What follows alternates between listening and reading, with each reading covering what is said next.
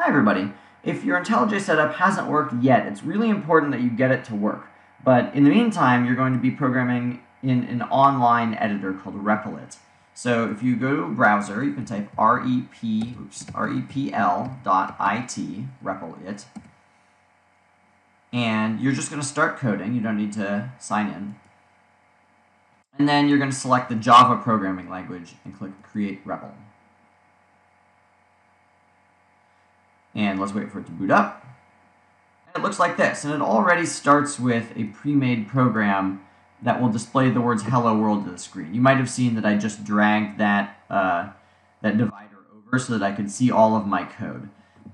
So class main means that the name of our program is main.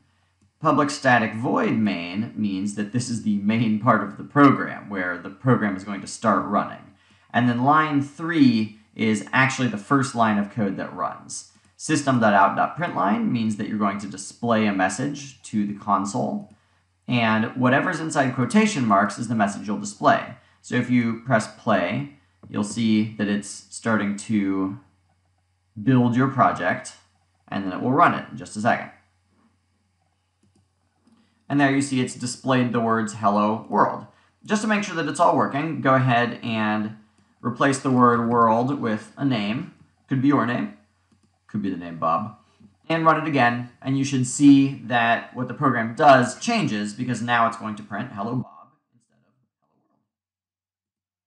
And there it is. Congratulations, you are ready to do the exercises.